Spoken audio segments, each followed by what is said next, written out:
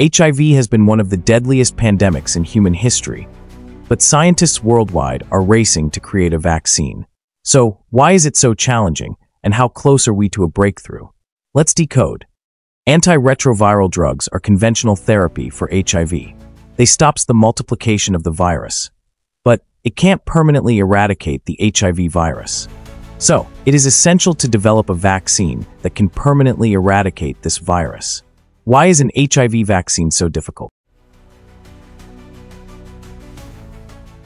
Developing an HIV vaccine is no easy task. Here's why. The virus hides in certain cells, making it nearly impossible to eliminate entirely. HIV directly attacks and weakens the immune system, targeting CD4 T cells, and it incorporates its DNA with the host DNA. Global variability. With different strains of HIV across the world, creating a universal vaccine is even harder. Let's see what types of vaccines are being developed.